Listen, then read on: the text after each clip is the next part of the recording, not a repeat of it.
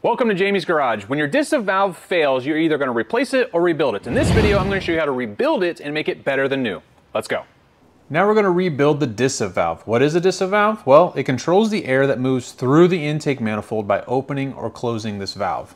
When the DISA valve is closed at low RPMs, the air travels through a long single tube in the intake manifold, producing velocity, creating better torque. Then at high RPMs, the valve opens, providing more air volume, giving you more horsepower. These DISA valves typically last 80 to 100,000 miles before any problems occur, and problems do occur, causing symptoms like rattling noises from the engine area, loss of power at mid or high RPMs, lack of low-end torque, poor fuel economy, or even a check engine light for lean running conditions. The most common failure is the seal that's molded into the case. As you can see right here, it's flattened out over time and can cause a lean running condition by allowing unmetered air into the intake. This usually happens after the valve's been removed and then installed for other service work. The worst failure comes from this pivot pin right here holding the flap in place. It can loosen and fall out and make its way into the intake where you can say goodbye to your engine. Good job, BMW. We're going to address both of these issues with a rebuild kit not available from BMW because BMW will only sell you the DISA valve as a complete assembly. Before installing the repair kit, we need to check a few things first. I check to make sure that the housing is in good condition with no cracks or damage. This valve has a diaphragm inside that we need to check. I close the valve, placing my thumb over the vent hole, sealing the diaphragm. Then I let go of the flap. It'll move slightly but then hold. This indicates that the diaphragm is good. If the diaphragm was leaking, the flap would just open fully while I sealed the vent hole with my thumb, and in that case, the entire DISA valve would need replaced. Let's get started rebuilding this DISA valve by removing this cover with my pocket pry bar. That gives us access to the bell crank and the vacuum actuator. Now I remove the retaining clip and slip the actuator rod off the bell crank lever and move the actuator rod out of the way.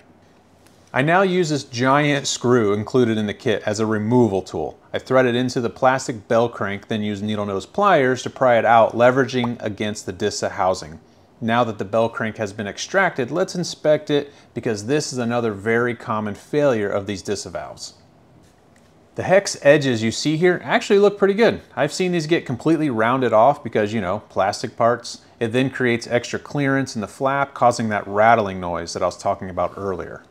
The next step is to remove this pressed pin by wedging a screwdriver between the housing frame and the end of the flap and gently prying and twisting until you see the pin start to extract enough to get a thin pair of side cuts in there so you can pull it the rest of the way out. This little guy right here has fallen out and ruined many engines, but not on my watch, not this time.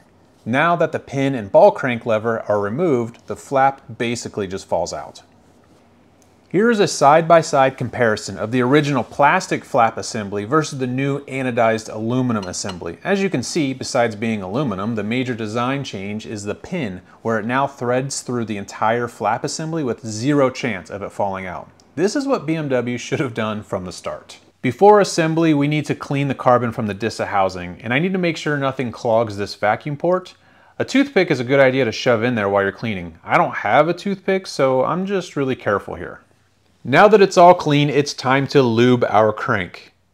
We only want to lube the base of the bell crank, not the tip. You'll see why in just a moment. I slide the bell crank into the DISA valve and install the actuator rod.